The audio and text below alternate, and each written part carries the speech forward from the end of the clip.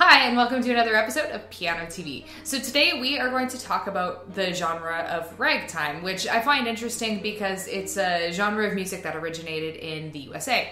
And a lot of genres that we talk about here on this channel and in music history in general have their origins in European music. So it kind of just shifts the focus a little bit. I also like ragtime because it's a piano-specific genre. Even though ragtime music has been adapted to other instruments, it started as a piano genre. So just a couple brief points on ragtime music first before we really get into this. So ragtime comes from the word ragged music, which basically just means syncopated music. And it was popular at the end of the 19th century, early 20th century. So we're looking at like the late 1800s, early 1900s. Ragtime music enjoyed about 25 years of popularity until it was overtaken by jazz music. So anyway, in this video, what we're going to talk about is the origin of ragtime music, what it sounds like, and we're going to talk about some of the influential ragtime composers and listen to some examples. So let's get started.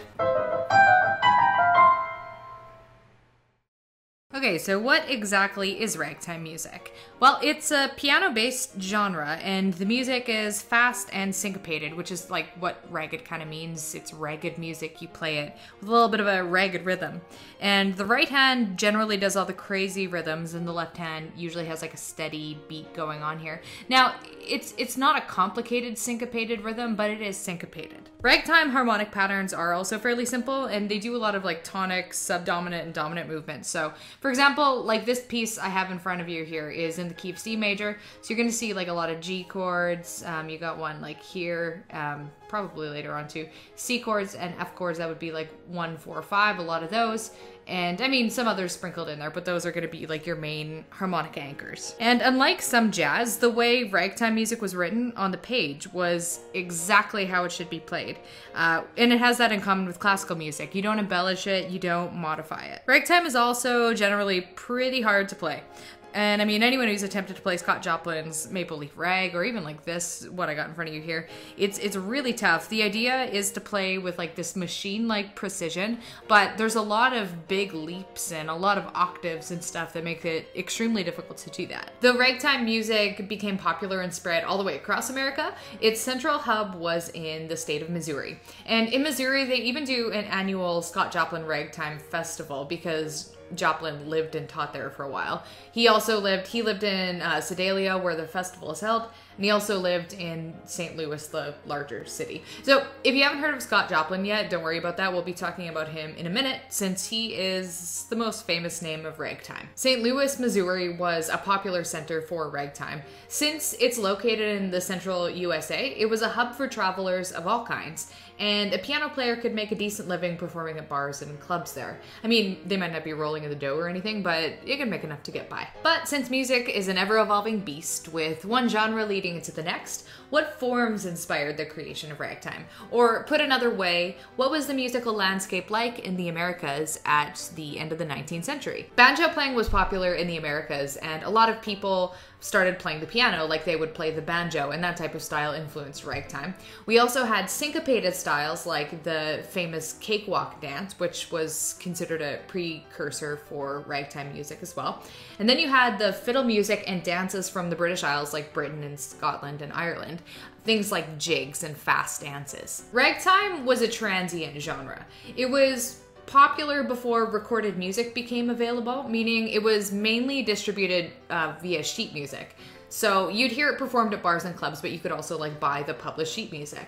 And this is something it had in common with classical music before it. But the sound of ragtime was evolving away from the classical sound, and it can be seen as a precursor to jazz, which came afterwards. With jazz, the musical landscape changed even further in the advent of musical recordings. When we talk about influential composers of ragtime music, we have to talk about the big three. These are the three men who we call the greats of ragtime. So they would be Scott Joplin, who we're going to talk about first, and then we have Joseph Lamb and James Scott. So these were composers who enjoyed popularity, and they wrote high-level ragtime music, not the cheap imitation ragtime that came along with the whole package. So let's start this off by talking about Scott Joplin. He was an African-American songwriter and piano player, like all these ragtime greats, and born in 1867 in Texas, although he later lived in Missouri, where which was kind of like the hub of ragtime music. He grew up as a railway laborer, but he was lucky enough to have a musical family and good teachers who helped him out because he was able to travel around the South as a musician after deciding as an adult that hard physical labor wasn't his cup of tea. So he moved to Sedalia, Missouri, later lived in St. Louis as well. And he taught piano for a living, you know, training future ragtime stars, no big deal. And he also started publishing music when he lived in Missouri. And in 1899, he got a publishing deal with his song Maple Leaf Rag, which became basically like the quintessential ragtime piece. Most people have heard it. It's basically the most famous ragtime song that exists. We're gonna listen to a quick clip of the Maple Leaf Rag, and I want you to pay attention to the very steady left hand combined with sort of that syncopated, bouncier, lighter right hand. In Sedalia, there was a club called the Maple Leaf Club, and that's actually where the name of this song came from because it was a club that Joplin went to, and he named his song after that, the Maple Leaf Rag.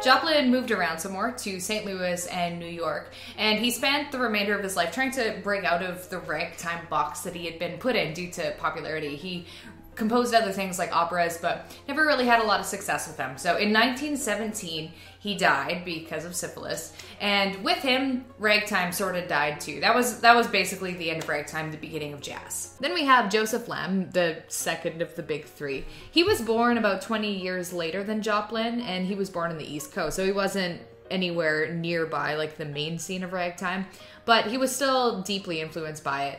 And as a self-taught piano player, he was super passionate about Joplin's music. So in 1907, his like fanboy fantasies came to life and he met Joplin in New York City. Joplin was impressed with Lamb's music, so Joplin was like, hey, I'm gonna hook you up with my publisher. And then Joseph Lamb had the same publisher and stayed with him for about a decade. So around the time of Joplin's death in 1917, and at the end of the ragtime era, Lamb was kind of like, well, you know what, let's just make this music thing a hobby. I'm gonna be an accountant instead. The song I want to show you by Joseph Lamb is his Sensation Rag. This is the one that he performed for Scott Joplin in person in 1908, the one that got him referred to Joplin's publicist and allowed for, you know, him to compose more and enjoy more fame. Joseph Lamb's rags aren't super complex, but they're highly organized. He was one of those musicians who believed in melody first and complexity second. So as a listener, it's not like gonna be really emotionally investing music, but it's very listenable and accessible.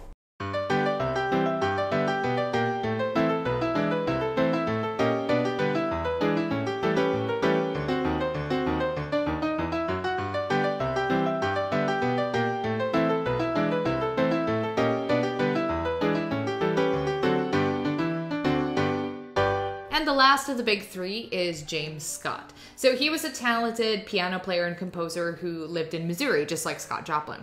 And like Joseph Lamb, James Scott was born about 20 years after Joplin, and he was like, you know, Joplin was his idol. So in 1905, he actually went on a little travel adventure, or supposedly, this isn't like a confirmed fact, but okay, so supposedly he traveled to St. Louis to meet up with Joplin and play some rags for him.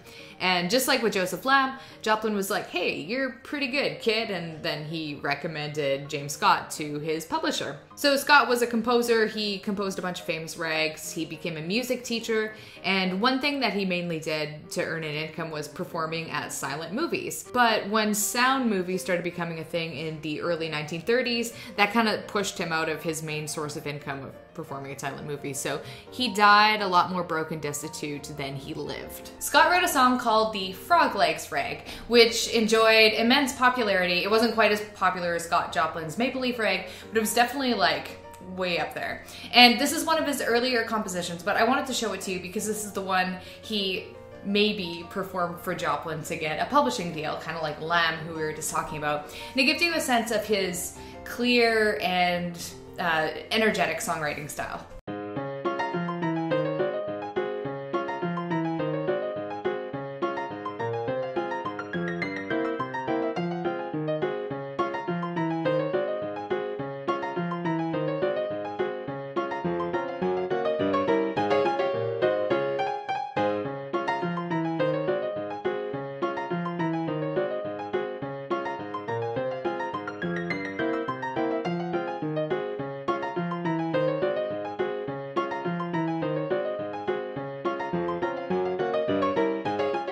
Ragtime music wasn't just confined to the USA either. European composers like Dvorak, Debussy, and some others, Eric Satie, were influenced by it in their own music. A good example of this is Debussy's Gollywog's Cakewalk, which is from his collection called Children's Corner, and it was written in 1913. Now, cakewalks were pretty similar to rags. We already kind of mentioned them a little bit. They were more of like a ragtime precursor. You should definitely listen to Gollywog's Cakewalk. It's beyond the scope of the video to do a clip of that now, especially because it doesn't pertain specifically to ragtime, but it's really good. You should look it up. Like any new and exciting musical genres, not everyone is going to be singing its praises. It's kind of like, you know, Marilyn Manson in the 1990s. Everyone thought he was like satanic and all that, like it was evil music. The same was said about ragtime when it first came out. It was considered by some to be musical poison, and of being able to find its way into the brains of the youth to such an extent as to arouse one's suspicions of their sanity. So basically it just goes to show that no matter what generation you are living in,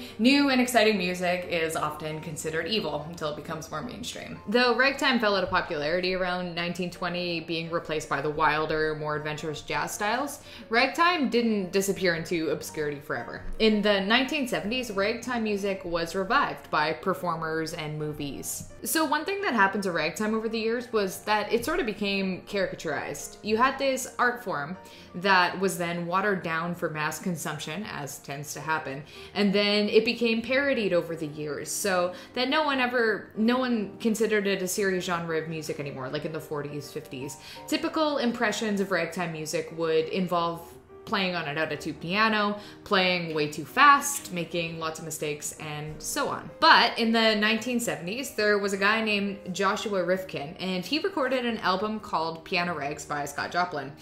And he approached it like a classical piano player and treated the genre with actual respect.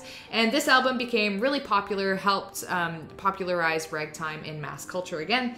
And then other things as well helped repopularize ragtime, like the 1974 movie called The Sting, which used and featured the music of Scott Joplin. It's actually from this movie that the Scott Joplin song The Entertainer became famous, which you've probably heard before. And we may or may not be looking at in the next video. Because of these revitalizing efforts and many others of its ilk, ragtime is a genre most of us have heard of even nowadays in modern times. And that is all for today's video on ragtime. Hopefully this gave you a good introduction on the style, what it's supposed to sound like, and some of the influential people who developed ragtime and made it popular. And just a little like spoiler alert for the next video, we're going to be looking at one of Scott Joplin's songs as a tutorial, so this is kind of like in preparation of that. Anyway, thank you for watching this video. If you liked it, definitely make sure you subscribe and send this video a like. And yeah, without further ado, I will catch you next time.